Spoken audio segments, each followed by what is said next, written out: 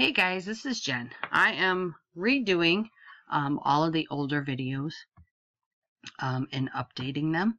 This is going to be about the different traces that we have available to us in SureCuts a lot. Now this one I picked specifically because it has all the different colors in it. And I get a lot of you that come in and ask, I have an image file because this is an image. This is, I think, a PNG. Doesn't really matter, but we call these raster files. Any image file is considered a raster. And then the SVGs, AIs, EPS, and some of the PDFs are considered vector files, okay? So what we need to do is we need to trace this. And in here, in the way I teach, is we use either color layer, or no, we either use monochrome or single color. We don't use color layers, and we'll get to the reason why in a minute. Okay, so monochrome. Monochrome pretty much traces it in one color. It can be black, blue, purple, whatever color, because you understand that we choose the color of media by what we place on our mats, unless this is a printable. If you're choosing to print on HTV or like the adhesive brand, like a 651, then color is very important. And there's a video on that. Just search printable on my YouTube channel and that'll come up. But right now, we're not using that. We're just tracing a regular file to cut it out of, let's say, vinyl. Okay, and if I want just a regular old cupcake, just one color, I'm going to stick it on somebody's window, okay? We want one color decal. Well, remember our output settings, we can adjust them as we need to, but we can adjust this here too. And even though it says 100, we can go past that. So let's crank this bad boy up here. Okay, I want to capture everything. Oh, but look what happens. That starts to come in. Well, that's really not a problem. So let's crank it up till everything fills in. Let's click Update. Okay. So we'll click OK. And we'll bring it over here. Now, if you want to come in and capture the little bottom piece, this piece, you're going to do it until you catch that bottom. Click OK. Then grab your eraser and of course I would be doing it a lot more carefully if this was something I was going to use, but of course it's not. This is just a video to help you guys. So then I take it and I'm going to set it over here. Okay. Highlight it all. Path. Back minus front. There you go. And it cuts it out. Okay. So there, that's it. You are done. You send this to your stick or your hub and send it over wirelessly, or you can use your cord if you have the ScanNCut 2. Whatever. You're done with that. Okay. So let's pull this little guy down here. Well, now let's say we want this in color. So we actually need to break this apart. Well, how do I do that? Well, when you come up here and you do the single color trace, that breaks it apart for you. All right. So let's do single color. Let's go for our pink first. Now you can't see this box right here, but there is actually a box. And what that's capturing is all of the white, this color. Okay. So if I click OK, look what happens. Oh, so let me come over here and change. Okay. And let me show you this. Watch. If I change this right now, it usually isn't going to do anything. Oh, it did this time. Sometimes you have to click off it and click back on it and then come and change it. Okay, sometimes if you change it, it won't do anything. All right, so that is all the white. Okay, so you can come up here, Object, Break Apart, and pull certain parts away that you don't want to leave in there. Let's see what happens if I pull all this down. There we go. Because I only need those white things, those white pieces of frosting. So object, merge it back together. And we're going to slide this over here out of the way. Oh, I see two pieces there that need to be erased. Okay, so now let's go back and let's get our pink part. And I'm not going to go all the way through this because it takes a bit of time to do a good trace. So what I do to get a different color is I have to come up here and click on that white box that you can't see. See, there it comes up right there. Okay, so let's get our pink. Well, let's update preview. Okay, it's looking a bit shaky. Detail. Let's leave that alone. We're going to kind of go up a little bit. Okay. Smoothness. We're going to take this up.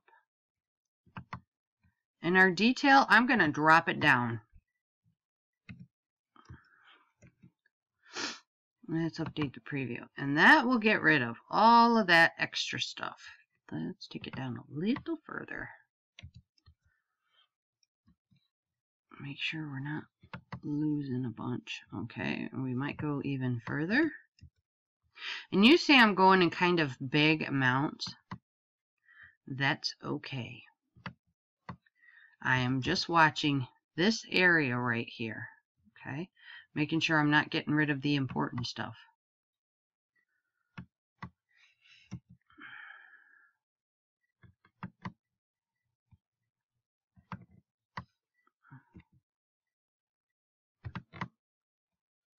Okay.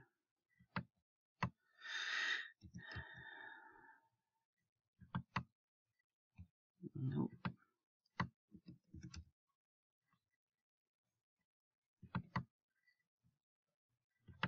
Okay, click OK.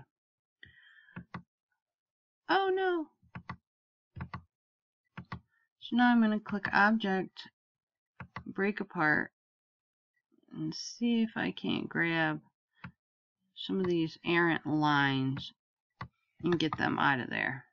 Okay, so this is how I go about doing it. And if I can't grab these lines because maybe they're hooked to this, I just grab my eraser and get rid of them. Okay. Oops, I know I can grab that one. So that is pretty easy to do. Let me see, can I grab just that? Nope, so I would have to erase that one. Okay. You will continue on that way throughout every color. Okay. So you'll go in and get your blue and then whatever other colors remain in there, just like that. All right, but I need to fix this and put it back to the way it was. Okay, but now let's try this color layers, and I want to get into why I don't recommend using this as a new user, beginner type of thing, because there's not much control over this. And let me show you. Yes, you can come in here and strike out what you don't want, and you can adjust these. However, that's about it. You can, of course, adjust how many different colors you want, but let's click Preview. Okay, so let's click OK. Let's work from here. Ungroup it. Okay, so let's pull out our pink. Well, this has the lines all the way around it, so does not look like our pink one. Let's do an object and a break apart. That turns the entire thing. Okay, so when we break it apart, that really does a number on it. You're not able to pull out what you need to. Okay, so that's not a good thing. Here's the original. So I know that these little gray things really need to go up because I need solid lines. that didn't give me a solid line. This one under here, I don't know really what color that is. That's not a solid line. This blue doesn't even belong down there. That's not a solid line. The yellow doesn't belong down there either. Do you see now what I'm talking about? This gives us a lot of extras that we now have to take care of somehow by either erasing or going after, a part that we really didn't need to if we used the single color trace, okay? So that's why I recommend either using the monochrome, okay, or using a single color trace where you can yourself individually go in and pick out each color that you want. So if you didn't, want a certain color, you don't have to go in and trace it. And yes, you can do that with the color layers. But this is what happens when you use the color layers. You get it all.